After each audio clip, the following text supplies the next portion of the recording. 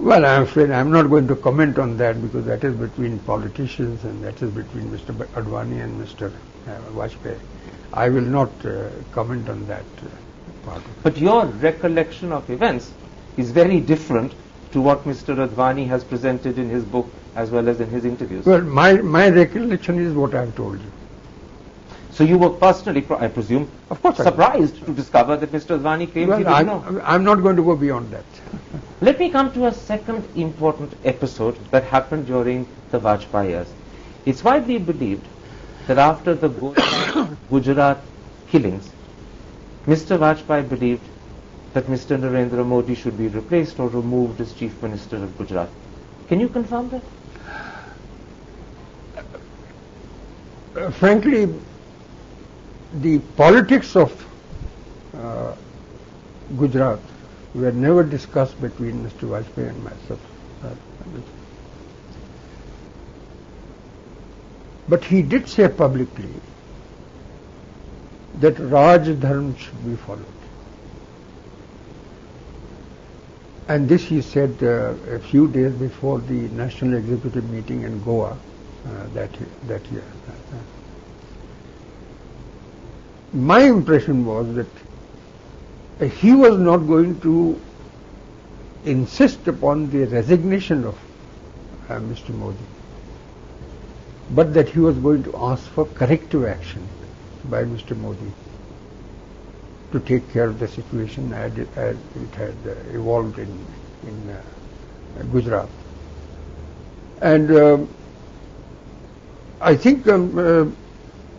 Jaswant Singh has also used exactly the same words that I am using, that is corrective action, in his interview a few days ago to another TV channel on the same issue. And this is, I think this would be the correct view of what Mr. Vajpayee thought should be done. He wouldn't have demanded the resignation of Mr. Modi. This is my belief in that. He would have asked for corrective action. In recent interviews, people have begun to speak about a conversation or a meeting that took place on the plane between Delhi and Goa. Present on that occasion were allegedly Mr. Advani, Mr. Shori, Mr. Vajpayee, Mr. Jaswant Singh.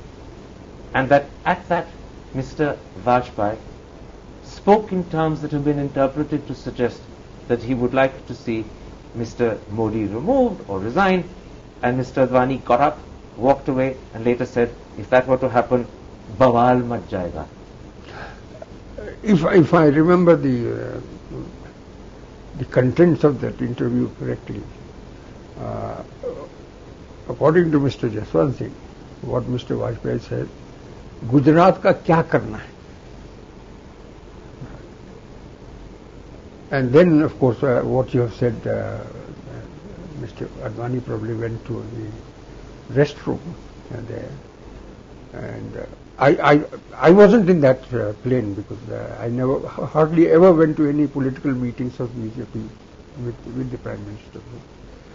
But from this very thing, it is clear that he did not say to Mr. Jaswant Singh that ask him that Modi should resign or something of that kind.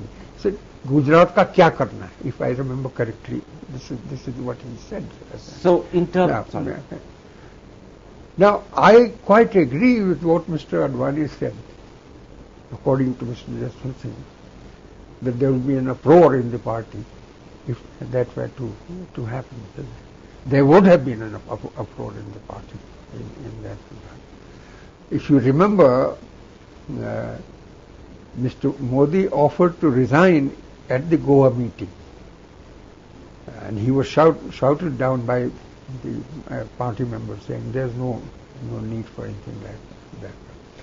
Did Mr. Vajpayee believe that the corrective action he wanted was taken, or did he feel disappointed on that score?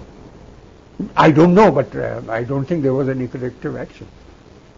There was no corrective action. As far as so the presumption is that Mr. Vajpayee too would believe there was no corrective action. Well, I can't say on his behalf because we never discussed the matter.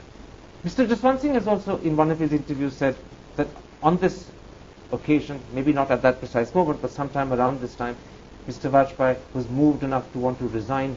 He picked up a pen, began to write his resignation letter, and Mr. Jaswant Singh reached out and stopped him.